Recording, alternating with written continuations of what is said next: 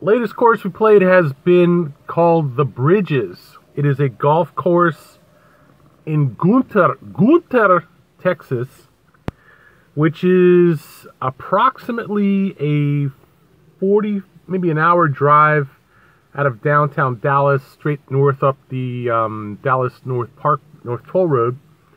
And then you got to go another 15 miles to get to the course. And I feel really odd about this course because it was a very good course. It was a very good course, but at the same time, it was strange. Now, this course still stands out, I think, very, very clearly, and that the nearest course that I can think of to it is something like Wyncote, which is a sprawling course with some interaction with a section of a neighborhood. The Bridges is very much like that. There are a number of houses that are near the course. This course would be the equivalent of, say, not just the neighborhood golf course, but also the neighborhood public pool. The houses are certainly upscale.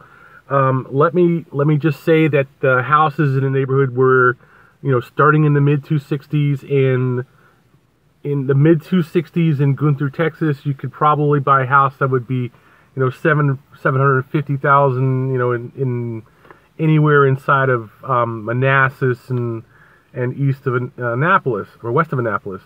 So I don't think it's quite the same. However, it's close in terms of the fact that there were some holes with some houses on them, but most of the holes had virtually no houses on them, and a lot of the holes, if they had houses in sight, those houses were close to a mile away. I mean, way away. And in this situation, there was almost no road noise on the course, and there were almost no houses that were near the course.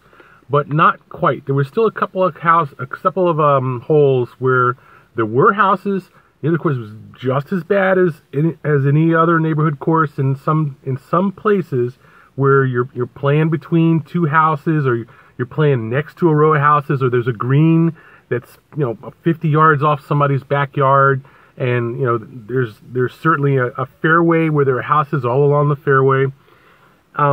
There's no question that happened in a few of the holes here, but for a large part of the course, no houses, no cars, nothing but fairway and rough and the occasional cart path section and the occasional grass that had been allowed to grow up to ankle height or knee height.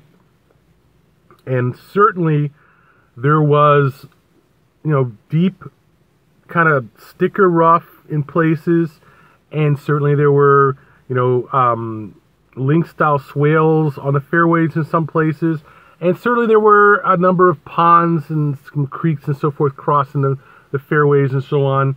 But for the most part, it was just flat, very slightly sloped, moderately wide fairways, some rough, and I'm talking about maybe 20 yards of rough at the most on each side of the fairway, and then ankle high or knee high grass for almost every hole. And even the holes where there were houses around there was still this kind of ankle to knee high grass, which was so thick and so deep that you not only were not going to find your ball if it went in there, you probably wouldn't want to go in there yourself. You just wouldn't want to go wading around in this tall grass and in Texas heat, not knowing what kind of critters are in there. You probably wouldn't really want to go in there and wade around. This is the kind of grass that some courses have, not a lot of courses have, but some courses do have it. I can think of Raspberry Falls, maybe Oak Creek, some parts of, Lake Presidential, certainly Wyncote, certainly Buell Rock, certainly Whiskey Creek, absolutely Musket Ridge. There's courses that have this same kind of stuff where you hit into that ball, and basically what happens is the ball will bounce off the fairway because it's not going straight down the fairway, or it's going to go diagonally, or if you're really bad, even sideways. But it'll go diagonally off the side of the fairway, and it'll go and bounce because the ground is really hard. Bounce and bounce and bounce real hard, and the next thing you know, it's bouncing into this deep grass. I lost quite a few balls like that. The second problem is that in the holes where it was vertical, you're looking up in the sky, and here it's bright, and it's just almost impossible to see the ball if you're looking up in the sky. Especially if you're looking up anywhere near the sun, it's really hard to see the ball. I lost a couple balls like that. I just couldn't see them. It was just that simple. So the key to playing this course is you have to hit the ball low and straight and short. You can only hit it so long. If you're trying to play over waist, okay, and you hit it slightly offline to the waist side, it's gone. If you don't get your cut or your fade or whatever you're trying to get, it's gone. You can play long shots, but you have to hit conservative long shots and cheat to the center of the course. And if you over cheat and it's long, it's going to go long, say like it's a dogleg right or a crescent right like the first hole. If you're trying to play over the waist on the right-hand side and trying to play to the middle of the fairway, say, 250, 275 down away from the tees, and you miss that shot to the right or to the left, it's gone. It's that simple. You have to hit very accurate shots under control on this course to stay, to keep your ball in play. It's not as if the course is hard. What it is different, because most courses, I've played enough courses, I know this for a fact, most courses are one or two types. They either have very wide fairways and very wide rough and almost no real rough to speak of, but certainly they're wide enough where you can hit the ball offline, left or right or something. Just like Water Creek that I played and reviewed recently, way more than enough space that you need to keep the ball in play, unless you just stand, sideways and hit like pretty much off into the rough on the left. And there's more than adequate rough to do that, but the main thing is that on the course, there's plenty of space. There might be some water, there might be some waste, but there's lots of space. On the bridges, there isn't only a lot of space when you think about playing from left to right across the fairway.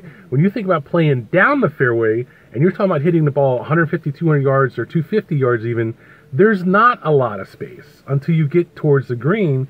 And even then, there's still not a huge amount of space around the green. And even then, the greens usually had swales on them, where if you went over the top of the swale, it would bounce off and go down into the waist or into some kind of culvert or something behind the green. So it was a very easy course to lose balls on. That was one problem. Second, it was deceptively wide considering the wind, which was blowing balls all over the place unless you hit them low driving balls that penetrated the wind and just went directly down the fairway. Again, hitting high balls, hitting anything with any spin, getting it up in the air, you're asking for trouble, because if the ball doesn't go where you think it's, even in the general direction where you think it's going to go, it's just going to go spinning off to the right or off to the left, and the next thing you know, it's in the waist. It could easily be a good drive on most days when it's not windy, but if it is windy and you pull the ball to the left, it goes straight way off into the waist.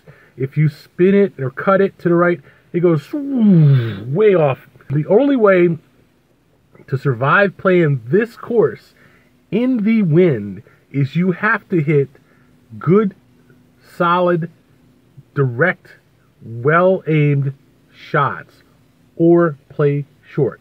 One of the two. You either don't take a chance on any long shots or you hit the ball very solidly and long.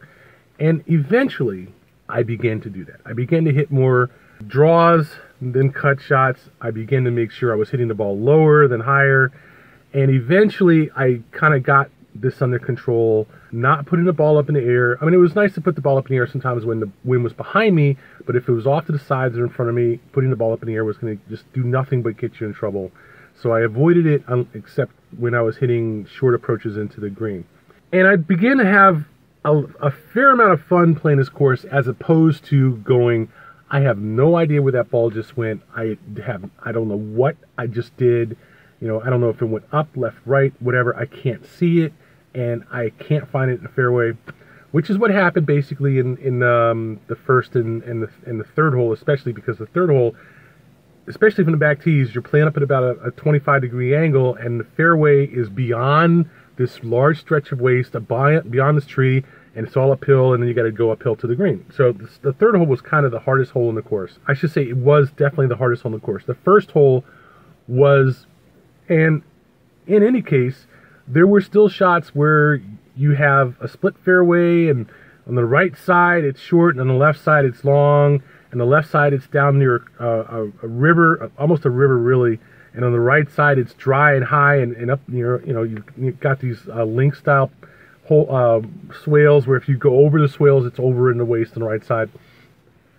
There were some really good holes, and I thought it was a fun course to play, and it was very big, and the course, the greens and everything were in great condition, and it was just lots of space.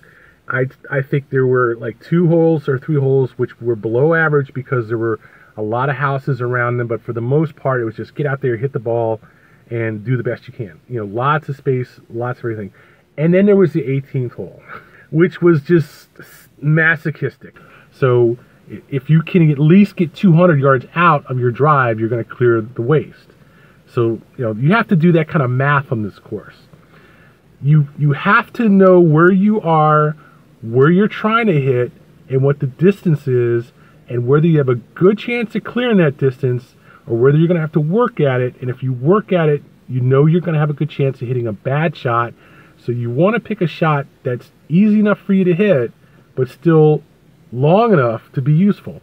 And it's very tricky. It does make you think. This course really does make you think about what you're doing. And if you go right or left, you're in the waist. It's that simple. So the other big problem with having these wide open spaces is that because there are no trees, or very little tree coverage, there's almost nothing to stop the wind. There's no channel that you can go play in where there's not much wind, you know, unless you hit the ball up high.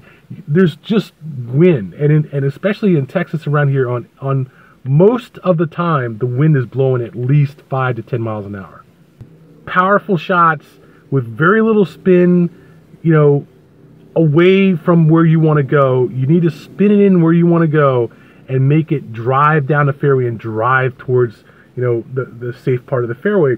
For the first 9 holes, it was like, you know, just like kiss it goodbye to play, you know, to hit anything other than a short iron.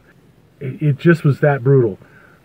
But it was a good learning experience, and I think it was a good thing, because I rarely play courses that are that hard, and I rarely have to worry about hitting good shots that often. So for me, despite the fact that I was losing balls, it was helping me play better, because it forced me to play better, whereas normally I can get away with hitting balls 10 degrees offline and 250 yards. Very rarely do I lose balls like that. But on this course, it was happening on almost every shot for a long time. I thought I was doing all right. I thought I had stopped losing balls, and I was having a good time and everything. 18, it was like, oh, let's just start over and start losing every shot we take. Anyway, it was a fun course. I enjoyed it. I certainly can recommend it. Very rarely do I play a course, and it's been a while. Very rarely do I play a course where I have trouble just consistently losing balls. I'll lose a ball every now and then, but on this course, for the first 4 holes, I lost almost every ball I played. And on the 18th, likewise. That's the Bridges in Gunter, Texas. Solid B+ course.